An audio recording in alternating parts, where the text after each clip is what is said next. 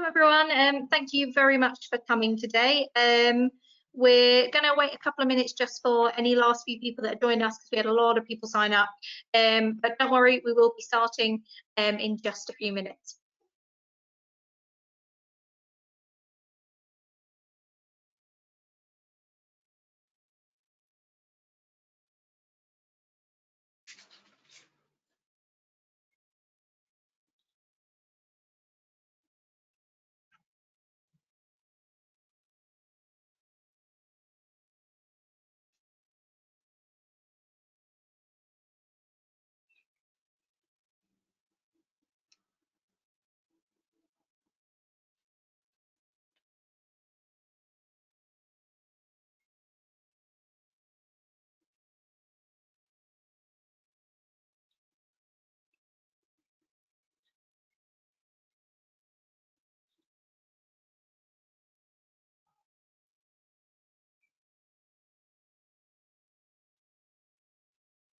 Okay, so just seen a few more people join in. Just to let you know, we are starting in a few minutes. We're just waiting for any last minute people that are joining us.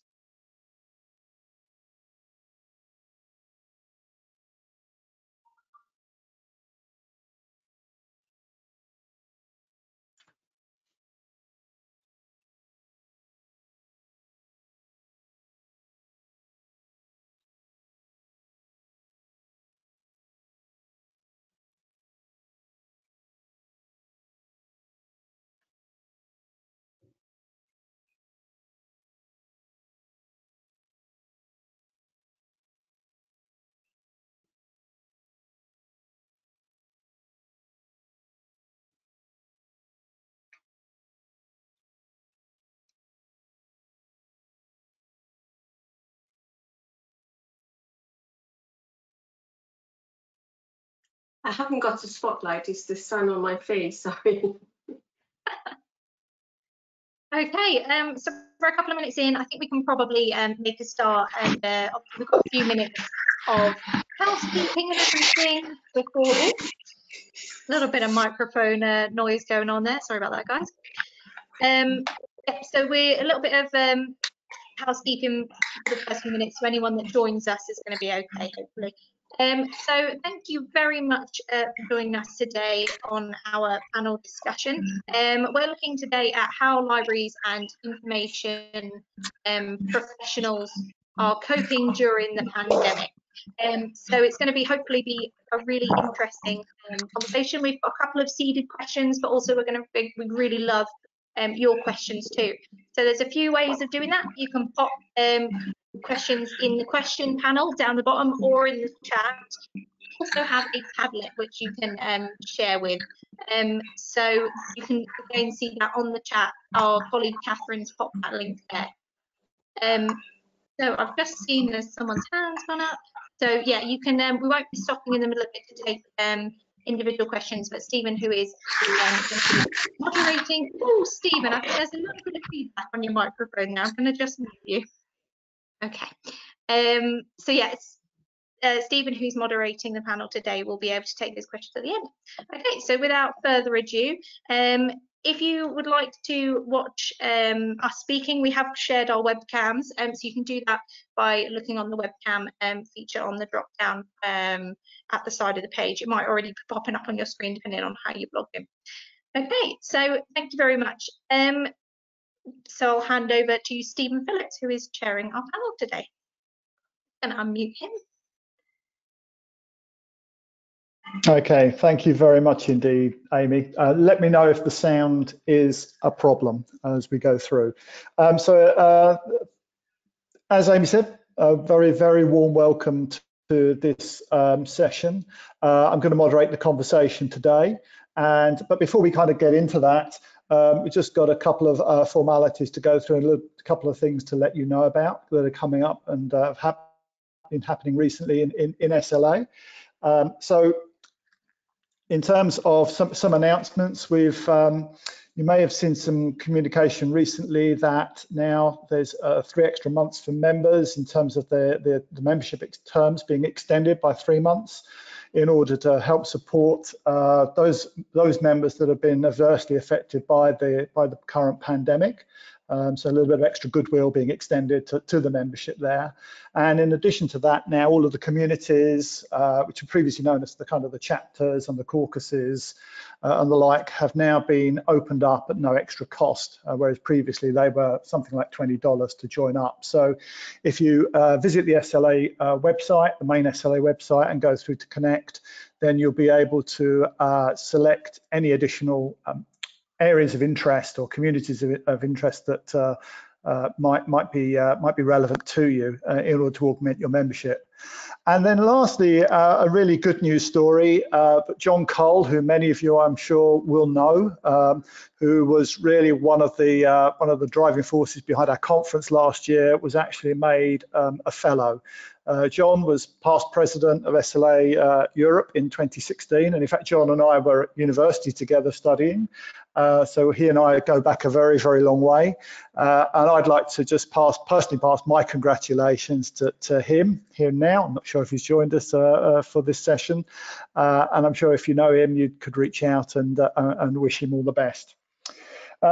Right, so with those formalities over, what we're going to do is that we've got some questions for our panel this morning. We've put together a very, very strong panel to speak to everybody, made up primarily of our kind of officers and officers-elect. So Seema Ramsad is a senior business researcher and service manager at the Business and IP Centre of the British Library in London. She's a very, very high-profile member of SLA Europe, and in fact so high-profile that she's president this year.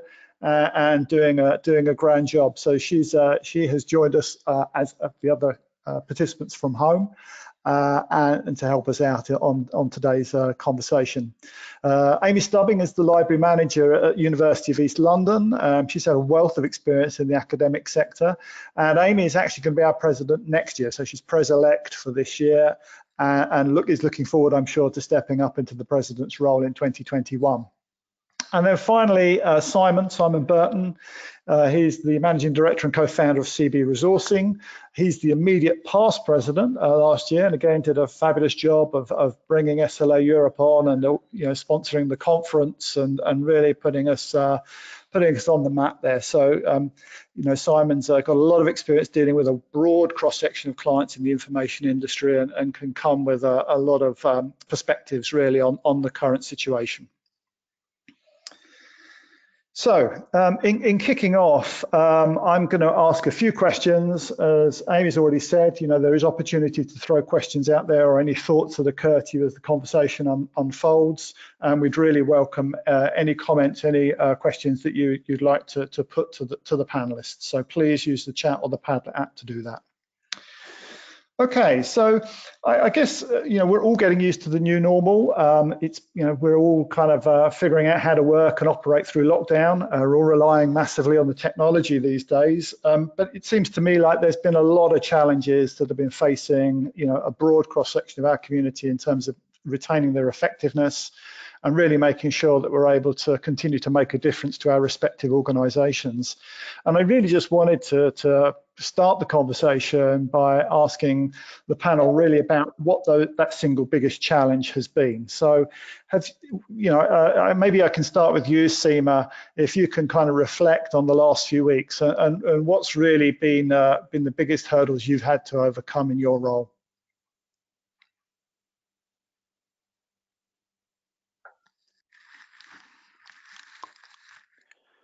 Have we lost Seema? I think she's just unmuting herself. Okay. Obviously, one of the big challenges is finding the Okay.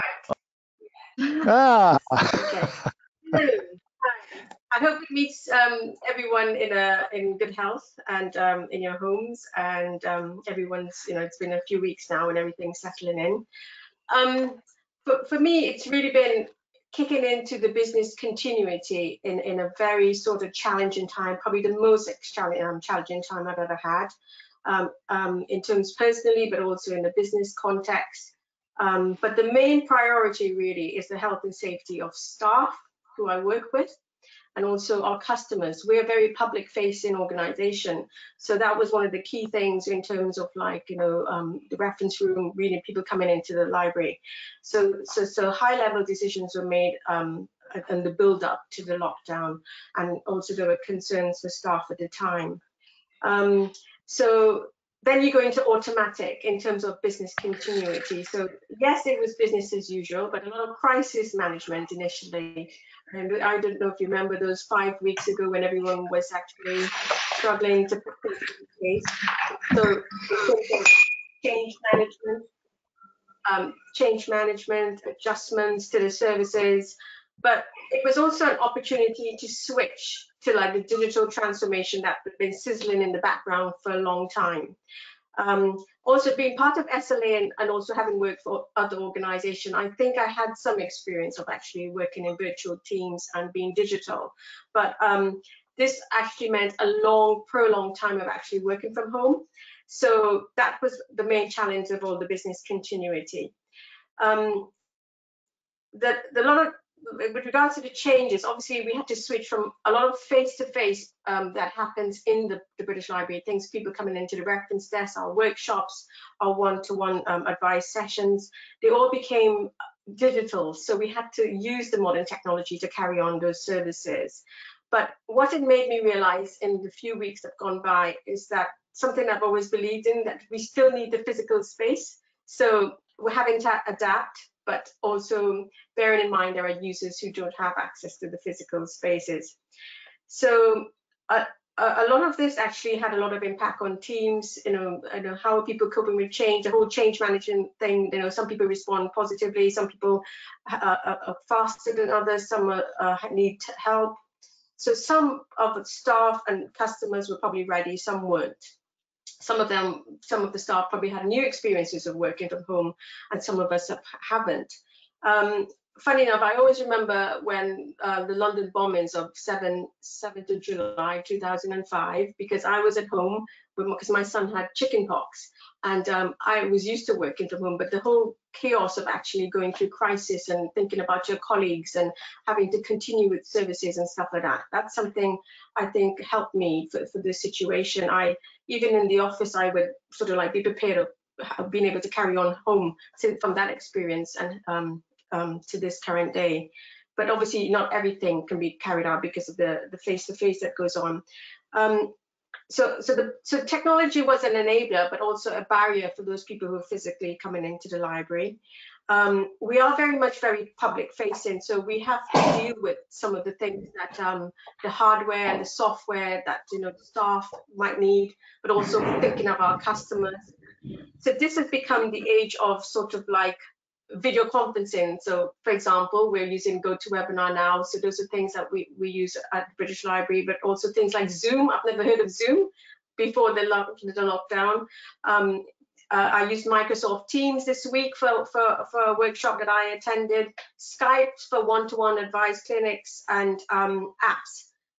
Some of the things like WhatsApp is actually switching our teams to virtual, but also the different levels of software and hardware. WhatsApp has actually been a really good communication tool that we've used, especially for project space as well in the past. So having to use it now for everyday communication is one thing, but not everybody have access to emails or laptops or things like that. And also being able to continue to offer the services to the business community. We've continued a really good program to the business community in this very hard time that's affected everyone. So hoping to be positive and also give those opportunities to people who are having difficult times. Being the business and IP center has been really good and sort of made me grounded in this time, because it kind of tells you that you've got to repurpose your work. So I just wanted to end by saying that we had 2 success stories. That we've had a bridal designer who can't make bridal wear at this time, people postponing their weddings, but she's had to repurpose her work to actually create PPP for helping for NHS staff. So having to tweak things, project work, and changing things with our stakeholders and partners. That's me. Okay, thanks very much, Sumi. You covered a lot there. Rather than dwell too much on that, maybe we can move on to Amy, and you can give us your reflections really on what's your biggest challenge in the last month or so. Yeah, I think there's a lot of crossover, and I'm sure that's what we'll find through this panel, is that like all of the information services and library services, we're all kind of facing that same thing of like, we have this service that we're just now suddenly have to rethink entirely the way that we offer it.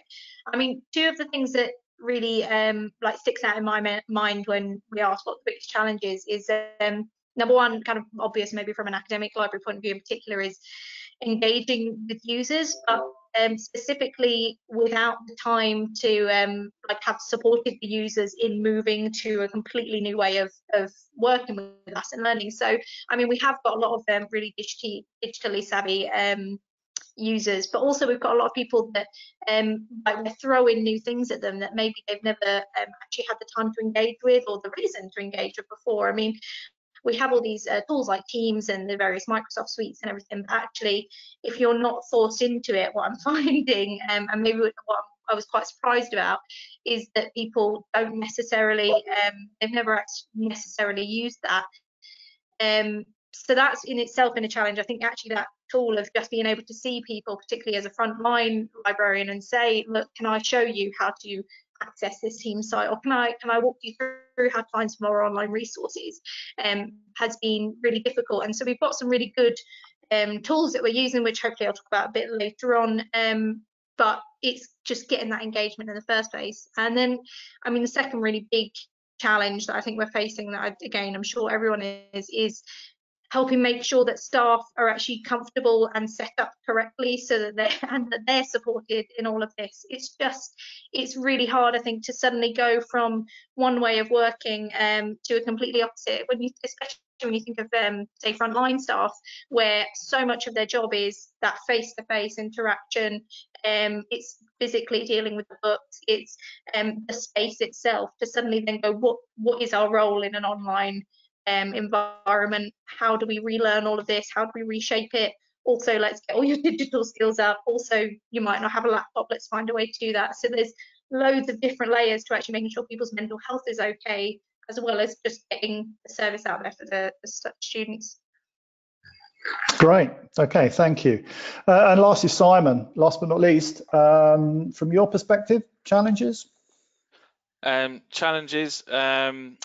Well, you'll be able to see I haven't been in for a haircut for a little while, but also, yeah, I think, you know, obviously there's, being a relatively small business, the economy is a challenge, but also actually, you know, when we look at that, it's being able to respond to our clients' needs and be helpful to them in a world that's kind of shifted away from any kind of certainty. I think, you know, the picture is moving so rapidly, and there really aren't any answers. So, you know, what I've been spending most of my time doing is making sure that clients of ours and people that we engage with, we're providing value to them. So whether that's doing roundtables, whether that's connecting with them with people I think they might find useful, regardless of whether or not, you know, it's something that's revenue generating for us.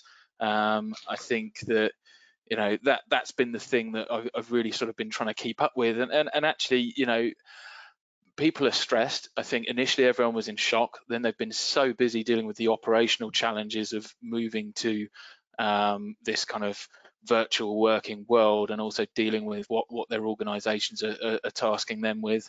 And then there's that kind of longer term piece around, okay, well, you know, depending how long this goes on for, how do we not necessarily plan for it, because I think still the plans are always going to be a dynamic picture, but actually, you know, get into a kind of process of evolving with it as it goes. So there's been a lot of that work, just staying very close to those people that we work with in the industry. And then, you know, I see it through another prism as well. I mean, I'm still, or another lens, sorry, I'm still quite involved with the SLA events team, and I know, you know, we, because of our fantastic group of volunteers, we always have a really good list of events throughout the year, and we had some really good stuff lined up this year, and we've had to completely rethink some of the things that we're doing, but also we wanted to respond to that, which is why we put today together, and I know there are some other bits and pieces going on, but that's an awful lot of work that we need to think about and make sure that we're providing value to the information community. So there's a couple of different ways that that it's impacted what I'm doing day to day. Right. Okay. So, well, I mean, I think picking up on a couple of themes there, everybody there was talking about clients, customers, users. If you've got perhaps one technique that you've adopted or embraced to try and engage or maintain a high level of engagement with your clients or users, something specifically that perhaps the audience can take away and think about recycling and reusing within their own organizations. Amy, have you got any examples of that you can share? Yeah, I mean, as far as like how successful they are right now, I'd say we're obviously early days, so I'm hoping that these will like continue to grow in success and everything. But one of the things, other than like the usual channels, so obviously like Twitter and emails and the like, and one of the things that we've done at University of East London is use Teams. So obviously I know a lot of different institutions are using Teams now. So you've seen the adverts, like they're really chuffed with themselves, Microsoft, right now. But we've set up a site specifically for that engagement between the library service and the students, but not from necessarily the focus on the inquiry side of it, the inquiry management, although that is an aspect which kind of comes through it. But really we were thinking that one of the things that you lose from losing an in-person and face-to-face library service is that like relationship and kind of the social connection, and which is so important in so many different library settings, but particularly academic libraries. And so that was something that we were really worried about in the kind of run up to, are we going to shut down? Because actually that's like a key way that people cope with their really difficult situations, and particularly at UEL, they've got some great relationships with the students and the frontline staff. So I was kind of more aware of it than maybe if I might have been in a different library setting, I'm not sure. So what we've done is set that up, and that's got things like, it's got different channels for like coffee mornings with your librarian, but also like I post daily like nice things. So for example, last week I posted about you can do free tours of the Vatican online now, and you can do free tours of the Louvre and all the stuff that I've been wanting to do for years, like I've not done in ages because I've not traveled. Actually, it's all coming on free online. So sharing a lot of stuff like that, like mental health well-being tools. So it's that kind of nice, yes, it's about the library service, of course, we're always like underlying being like, please look at our e-resources, but it's also that actually we know that the library is so much more than that. So if anyone wants to learn a little bit more about that, drop me a message and we can have a chat about it, certainly. Yeah, that's probably one of the biggest things we've been doing, alongside obviously using the liaison team. The academic engagement team have been absolutely vital to making that, like just using those current relationships that we already have. Okay, and I guess the question there for you is, around the students. I mean, clearly, they're certainly much younger than I am, and so are you feeling that they're embracing that technology and that platform as a learning platform, as it were, that online working in an online environment? Certainly they're very familiar with doing this in a social setting, but do you find the adoption is high, or has it been hesitant? What's your experience of that? I think it's a real mix. So at UEL, we have our student base is real mix of ages, of people coming back for like vocational courses, for courses that they're coming back to later in life as well.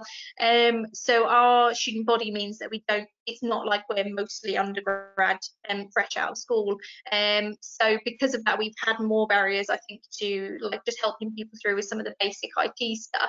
So I think that's something that we're trying to overcome. I think there's an assumption that, especially with things like Teams, that like, yeah, younger users will be much more comfortable, when actually it's for a lot of like in my experience with a lot of these users, it's just another really scary big thing. It's not like WhatsApp where it's quite intuitive. Actually, Teams is not as intuitive as it's like, it's a great tool and I'm loving using it, but also there's a lot of things where you go, why is that called a stream and a channel and what it doesn't always make sense. So I think it's a really easy thing to fall into, is to go, they'll be fine, when actually you start looking into the engagement data, and they're engaging much less than we would like.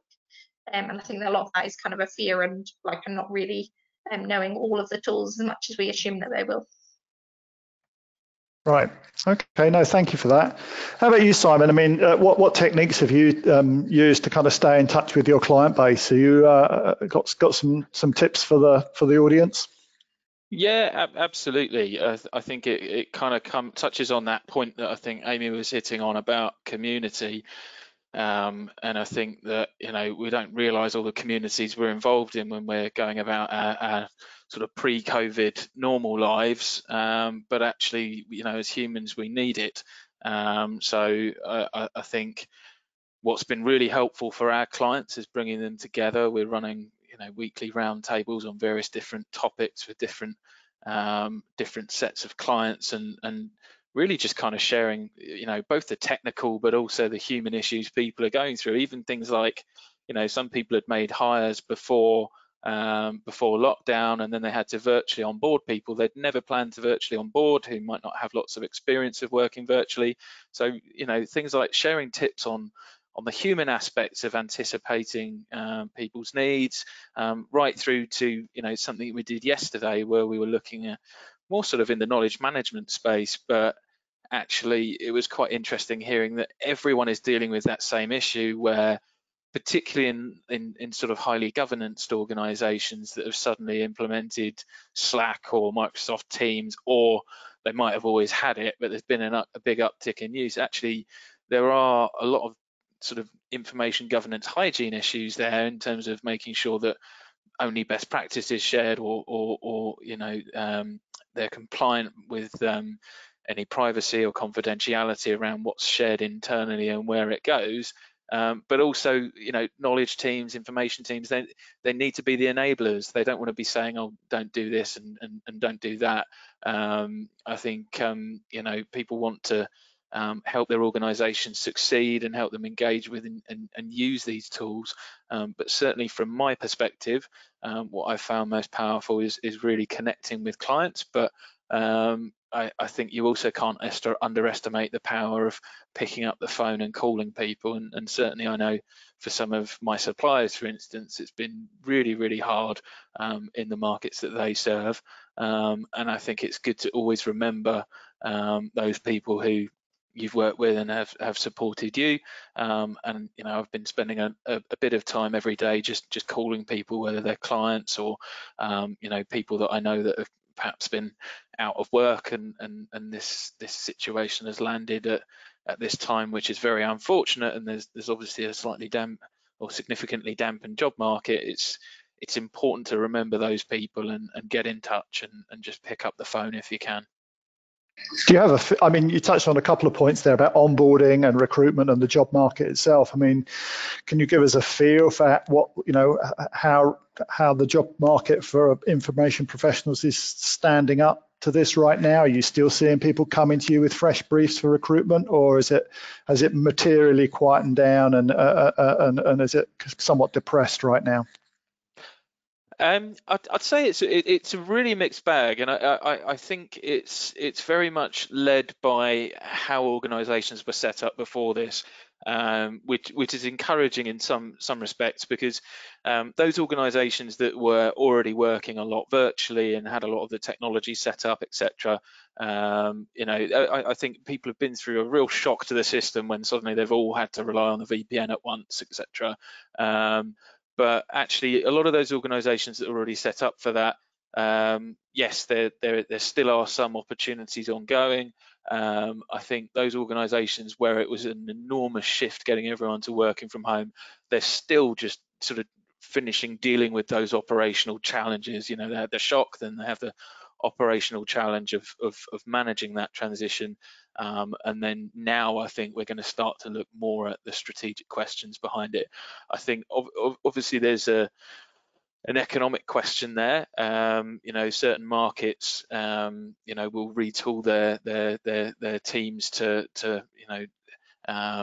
serve the opportunities that are there. So law firms will adjust slightly what they do, or consulting firms can adjust slightly what types of opportunities they're going after. So there still are some opportunities there, but yeah, it is a challenging job market, and I think that it's important for people, not to sort of assume that there's nothing out there. I think the internal dialogue that you have with yourself is actually quite important. It's really important to make sure you're connecting with people. Now is the time to get on LinkedIn, see what your old ex-colleagues are up to, get in touch with people, take the time to build new skills. There's really fantastic resources out there. I know SLIP have been doing a lot of online learning, but also I know a lot of our clients, even in normal times, are starting to use things like LinkedIn Learning and Coursera, and I know a lot of these kinds of platforms are doing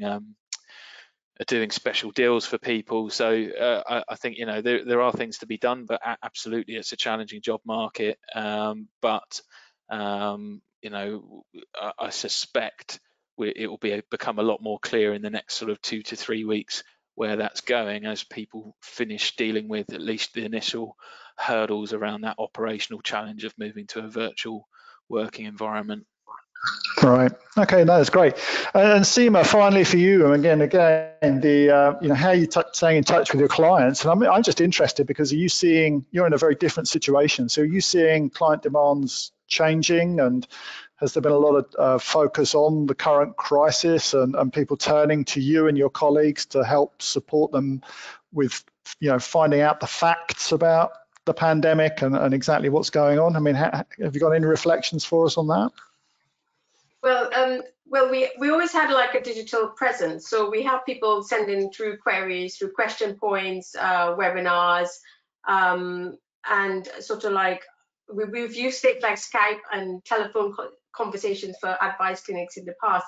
But those are the type of things we have to rely on now. So all the technological bits that we were able to do beforehand, we've had to carry on. So there's half and half of finding the service to our users, because I think a lot of what we do is actually face-to-face in the reading room. So the main thing was switching communications wise, so saying that saying things are available but they're a bit differently via same our events page, but it might not be a physical event, it will be like a Zoom or GoToWebinar. We still get a lot of inquiries coming through by email using question points, which is owned by OCLC, I think. And people presume we have access to our resources and databases, and we have hundreds at the British Library, but our terms and conditions don't give us access on our home PCs, and also we can't give access to anyone across the UK. It's always been an issue with us at the British Library because we're UK wide. Sometimes it can be international if a reader has an international pass. So we've always encouraged people to come into the reading room. So communicating those changes to people who are asking us for access, and we're saying, unfortunately, we as staff don't even have access because the contracts don't give us access on our home PCs, and we're working on some of those things. Yes, we have access to some things now, but we can only give that on special occasions or use it for our own sort of research. But what we've switched to communicate with our customers is actually offering them webinars or answering research queries or anything that comes through, but saying to them there is the whole web resources that are freely available. I myself have actually said the whole thing about communication. So telling them to communicate with us, but also looking at social media. There's lots of free internet sources out there. There's one good research I mentioned to the panel just before we started. The British Library had a whole research page on research resources that are available on COVID, encouraging people to actually do research on that. So making those resources, which traditionally might not have been free, but making sure they're free and they're available on web resources. That's one of the main ways of actually communicating. But for me, I'm quite conscious of people who come into the reading room, go and borrow a book and sit down, or who come into the reading room who actually don't have home PCs. So I don't know what's happening with those people in those those communities around the British Library who physically come in. But in terms of the people who use us online, I think we are catching those. It's the ones in the physical space we aren't. Right. Oh, great. Thank you. So we're getting a lot of questions, I think. Great. Thank you, Seema. I think we're getting a lot of questions about well-being. And so we're going to go a little bit off track from the questions we discussed earlier perhaps to get some more detailed reflections that you've got really about the well-being, of the people around you, not just your colleagues, but perhaps also other members of staff of your organisations, and how to look out for their well-being. In what are very, very difficult times, people working in unusual circumstances, often at home, cooped up, perhaps not with very good digital connections or capability to work online.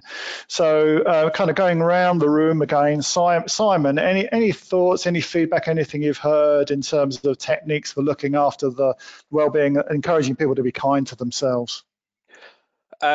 I think one of the first things to do is really set the right tone that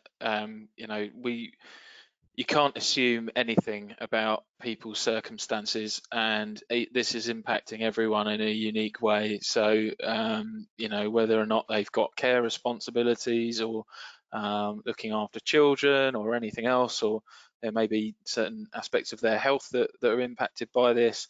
I mean, there's any one of a huge number of situations that could be impacting people. We did do a network meeting with various different senior clients that looked at an aspect of this with regard to virtual onboarding that I mentioned. And I think some of the comments really ring true for well-being across the board. So it takes the whole team to onboard someone, and actually I think it's really important to remember that managers can't do it all on their own. So I think everyone has to be involved in engaging with people, understanding their colleagues' situations.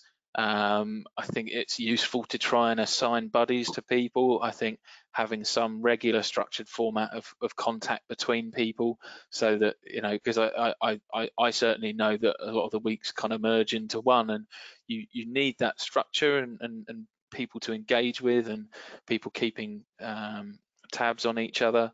And I think also getting to grips with the uniqueness of everyone's situation so you can anticipate that a bit. I think it was really interesting talking to our clients, some of whom had staff that were on the continent and in other places, where in some cases the lockdown had been a lot more severe and for longer, and people are in flats and unable to move around or whatever it is. So understanding what their situation might be and anticipating what some of their needs are, and I think more importantly than ever, just being kind and understanding. I think everyone's going to struggle with this. No one's used to it, and it's just taking that time to treat people as humans and allow for them to have the dog interrupt them on the phone, or it was actually cheered us all up the other day when I was talking to one of my suppliers, and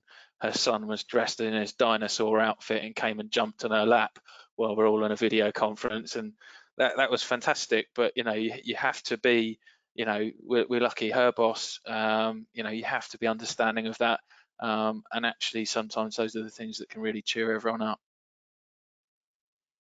Great. Okay, thank you. Seema, any tips from your side there around looking after people and making sure they're feeling comfortable with their situation and helping them cope? Yeah, so well-being and mental illness and duty of care are some of the issues that really came to front with actually going into lockdown. Obviously, there's people who actually live on their own, and team members who are on their own, and being aware of that as well, and how they're coping with the different changes. That's one of the things that we need to think about. Part of the Living Knowledge Network, which is part of the British Library project for libraries across the UK, one of the first things they did in the first week is actually run a webinar on working remotely. And one of the main themes of those webinars was actually mindfulness and actually being aware of well-being, and actually being aware of having a routine, as Simon was saying, and being aware of the people presume that home working is all nice and straightforward, but it can be chaotic at times because you've got a whole family around you, or you might have you mightn't have the right equipment, you mightn't have right setting. So it's not perfect. So being conscious of that and making sure we do use our time for exercise and going out and taking those allowances that we are allowed to do, because just being inside can be quite stressful, and also being on your own or isolating on your own could be on your own. And also we have moved online a lot. So being conscious of actually moving away from the computers or digital devices as well is one of the things that we should think about, and making sure that people are aware of actually having time to build in items of mindfulness and well-being into their daily routines. I think we're all grown up, but in terms of like suggesting that and talking about it, we've actually been doing that as a team at the British Library and supporting each other there. And I must admit, the Living Knowledge Network webinars are really good for that. Great. That's it. Okay, thank you, Seema. That's great. And Amy, again, anything from your side? I mean, I think you talked a little bit about kind of almost like a virtual coffee morning and almost doing some social stuff as well. Can you reflect on what's working for you there in terms of looking out for people? Yeah, I think having that human contact is really, really important. So we're having like more regular meetings and one-to-ones and catch-ups, coffee mornings, as I've said. But also, I mean, one of the big focuses that I've had and the rest of the management team at UEL have had is focusing on flexibility. So I wrote along with the other, the manager of the other library, a document on kind of like best practice for working from home. And it wasn't, signed on at this time. It was quite the opposite. It's about saying, actually, you're not going to get your 9 hours done or your 7 hours, every day done anymore. It's just not feasible for so many people. We have people with situations where they just don't have anywhere that they can have a meeting and talk.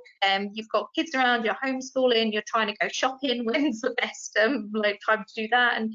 And apart from anything else, our mental health is so up and down and dependent on day to day. I mean, I don't know if people are finding, I've found this week much harder, I think, because of the weather, and I think it's just gotten to that point where it's been that long now, like days are blurring into each other. So actually accepting that some afternoons you might just have to give yourself the afternoon, or some days you might work really well in the morning and not the afternoon, or you might work much later and start later. So rather than having all of these really strict hours, which honestly as a library we had before, we were very much kind of strict 9 to 5, which is not something I've worked in for a long time, so it's kind of adjusting anyway. It's kind of pulling that back and going, right, what's the human element? Presenteeism is not helpful right now for anyone. We're just all trying to do the best that we can do in a ridiculous situation. Yeah, no, absolutely. I think that's absolutely spot on. Okay, I guess sort of moving the conversation on. I mean, Simon, you talked a little bit about suppliers and how they're responding, and I didn't know, Simon, if you want to just got to pick up on that point around the suppliers and how they're actually responding to this situation, and whether you've noticed any change in their behaviour. Yes, well, I mean, so certainly in our sector, I mean, we're a recruitment business, so we're predominantly served by firms that work in that sector, which is obviously pretty hardly hit across the board. And actually, interestingly, we've had a lot more understanding from some of the sort of smaller firms that are more sort of specific to this industry than we have from larger firms that maybe feel that they don't want to give any flexibility on supply contracts and things like that.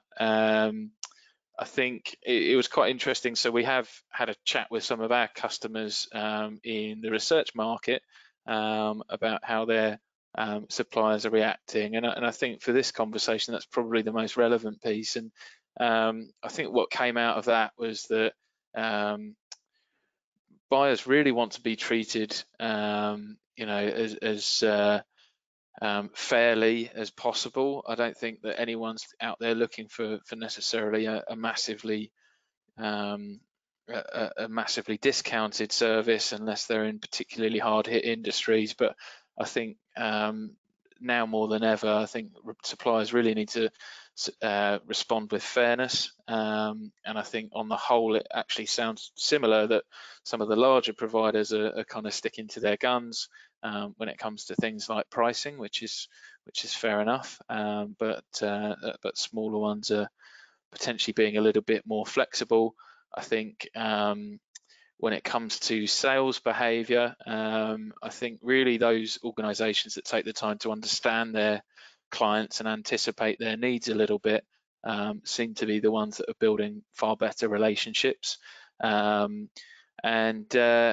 think people are just overwhelmed with information overload a bit, so it comes back to that sales behavior and understanding the client enough to make sure that they're seeing what's relevant and not getting absolutely bombarded seems to have shone through. And there's another point about those providers that have been able to open the curtain a little bit and let clients collaborate a bit on whether it be product development or speaking to analysts or people who are behind some of the content that are buying.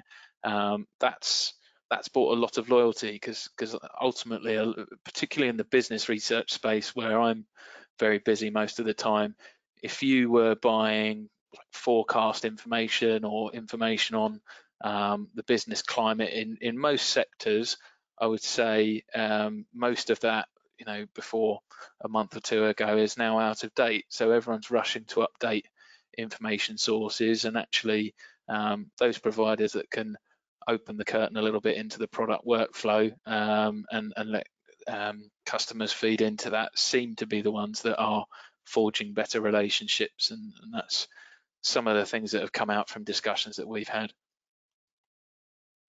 Great. And do you think that there's an increased drive maybe to more digital transformation for organizations as well as a result of this? The portability and the need to be less tied to a base is going to be a big driving factor in going forward. Yeah, definitely. I mean, I think at the end of the day, everyone's aware that it may be some time before everyone is back in the office all the time. So yes, I think everyone is getting to grips with the digital tools that are out there, and also trying to find, with every change, there's always opportunity. So yeah, absolutely. I think there's a big push towards that kind of digital transformation that's been talked about for so long. But actually, there are plenty of organizations out there that have been working like this for a very long time and doing it very successfully. I think the difficulty that some have had is really just dealing with the speed that they've had to do it, and the cultural changes that go with that. I think one of the big challenges for organizations will be how they continue to onboard staff that haven't necessarily got experience from other organizations. So if you're just entering the job market, I think it's going to be much harder to work entirely remotely than if you've spent some time in an office and absorbed the inner workings of how organizations work and things like that. So I think that's going to be an ongoing issue for the industry to address and hopefully come together on and provide support to people. Great, thank you very much. So we've got around about 10 minutes left, and I do want to make sure that we end this session on time. And we've had, again, quite a lot of feedback through the chat and through Padlet around, what does the new normal look like? Do we think that some of these changes and these operating, if you like, parameters that we now have will be continued past lockdown, and will we see businesses embrace more virtual working? And also some asks around, well, what are the greatest opportunities for us as a result of this pandemic? I was going to say crisis. I mean, it's a crisis for some, but I think crisis also equals opportunity for others. So, Seema, I don't know if you can, give us your thoughts really on the new normal and what opportunities are you taking away from the situation?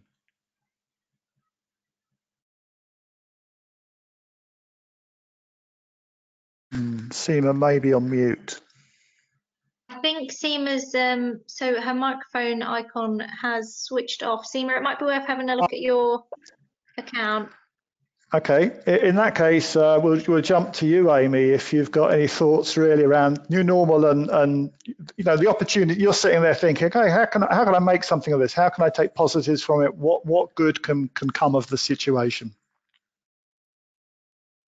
Yeah, I mean, I think it's always really worth doing that anyway. I always think there's opportunities in crises, and like I'm the kind of person, I think I work like when crises come up, I'm always like, right, how can I learn from this? So what can we change? So I think, yeah, I think one of the biggest things I hope that we do is we maintain a lot of this digital environment stuff that we've started, and that forcing people in to gain that certain level of digital skill, which I think is like it's such a hard thing to learn, and we keep talking about how important it is. I'm sure every organisation says it, actually then getting people engaged in that and taking the time to say, actually, you know, we really have to use SharePoint over having a shared drive on a computer and things like that. Like, I hope that momentum continues, because the in-person is really, really important, and I'm not saying it's not and that we should lose any of that. But also, we have a huge body of different users and different requirements for our service, and some people simply cannot get in person to see a service, or actually we need to be more flexible, I think, in what we're offering and be able to offer that kind of dual service all the time. So yeah, I think like my hope is that we'll take that, like use the fact that we've been forced into this kind of being more digitally savvy and find a way to blend the two, so that we can create something that suits much more people. Sorry, trying to take myself off mute. Great. No, thank you very much indeed, Amy. So, so ending on a positive note, Simon. What's the positives? What's the upside? I'll be an optimist. So I think for a start, there is no new normal yet, because this is not normal at all. But I think moving forward, where are the opportunities for knowledge management or information professionals or librarians? In some respects, you know, this crisis, as it is for some, as you say, I think it really brings those skill sets to the fore. You know, if you're in a knowledge intensive industry and you've kind of got by with a few shared folders because you've had, you know, as Amy said, presenteeism, or you've had, you know, an office where everyone can collaborate in a certain way. I think actually now businesses more than ever, you know, whether it be through, you know, just the need to collaborate online, but also, you know, if people are unavailable because of situations like this, or you can't access certain people, you know, that actually the management of your knowledge assets are so important. But equally, I think the other thing that's really been brought to the fore is, in such a fast-moving situation, the integrity of and quality checking behind the information that you're acting on has never been so important.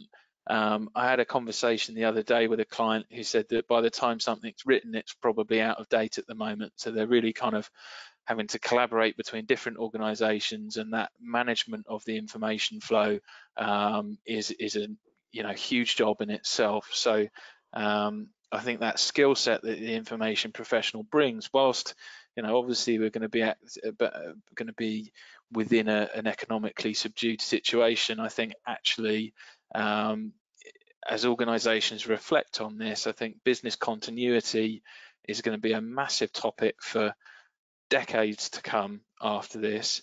And I think a core part of that process needs to be a knowledge and information management question. I think that needs to be addressed in so many organizations that perhaps never thought that they needed that type of culture, or never realized it was a problem until, you know, that Thursday evening when Boris said, you know, it'd be better if you worked from home. I mean, I know of some that sort of from the next day were working from home, and that was at 5 o'clock. So I think it will change the world a little bit, and these skills will be really important, particularly as people start to, you know, look at their Slack environments and Teams and things like that, and realize how many documents are maybe in the wrong place or shouldn't be shared. And as I say, I don't think it's a time for the information profession to go around and tell everyone what they can't do. I think it's the time for them to be enablers, and I think they're well placed to do that. Great, thank you. And hopefully we've got, yeah, I think that was great. That was great. I'm elated with that. Hopefully Seema's managed to reconnect. So Seema, what's the positives you're taking out of this whole experience? You know, what's the key opportunity for you going forward? Having a look, I don't think she has managed it, which No. I mean, real life, knowing the joys of working online, isn't it? Unless was that Seema I heard? Seema? No, I don't think it was. Sorry. Maybe one of the key opportunities is to improve technology and make it so much more reliable for us to be able to connect and work on this basis moving forward. And I speak as one guilty of that, because you probably can't see me right now. So I've had challenges too this evening. So maybe that's something to think about. Okay, look, I'm really sorry we can't catch Seema's last closing thoughts on that. I do apologise to you, Seema. But we do need to wrap up now. I'm shortly going to hand back to Amy. She's got a couple of closing remarks and a couple of announcements to make. But I would like to extend my gratitude and appreciation to the panel and also to everybody online as well. Thank you for the questions coming through. I've tried my best to incorporate them into the conversation rather than make them too overt, and hopefully that's worked for you and you've got something from that. I am sure that our panelists would welcome the opportunity to speak to you one-to-one if you've got specific questions or anything arising out of the conversation tonight that you would you'd like to drill down on or get further information on. At this point, I am going to sign off and hand back to Amy and say thank you very much indeed. Great. Okay, thank you so much, Stephen, and for everyone else on the panel, and for all you at home who's joined us into your evening. We really appreciate it. The response has been overwhelming, and I think it kind of shows how much there is a need to connect with each other and know that we are all in this, like, going through the same thing, and yeah, we're not, you know, in exactly the same situation, but really that we're all here to support each other and want to share. So there was a lot of questions. Hello, Seema, you're back. So there was a lot of questions on coming through on the Padlet and on the questions on GoToWebinar as well. So I've answered a couple of them. Hi, yeah, sorry. That's all right. Just in closing statements. So what I think might be a good idea, just because of how many we've had, I mean, I've had them picking up every time you guys have added something to the Padlet, is we were thinking of doing a blog post after this anyway. So number one, if there is anyone interested in writing a blog for us or kind of giving a rundown of what they got from this webinar, please do contact us, because we'll pop you on our website, and we'd really appreciate that. But I think there's also maybe an argument for us to do a follow-up which answers some of those questions. It might be compiling some of them, but there's been so many coming through. I'd really think it's a good idea maybe for us to work together as a panel, Seema and Simon, if you agree, to get a response to some of those, because like we really appreciate you guys engaging so much, and we know actually an hour is never long enough. So are you guys on board for that? All right.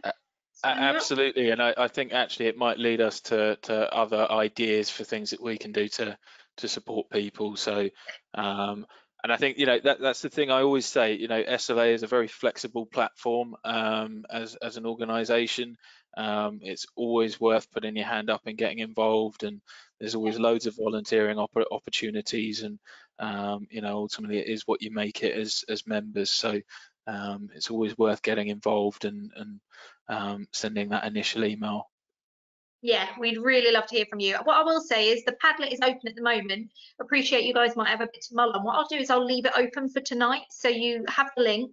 I'll tweet out the link as well, and just as a follow-up on the reply to one of our advertisements for this webinar, feel free to continue adding tonight, and then I'll close it. And like I said, over the next week or two, we'll have a look at that and answer.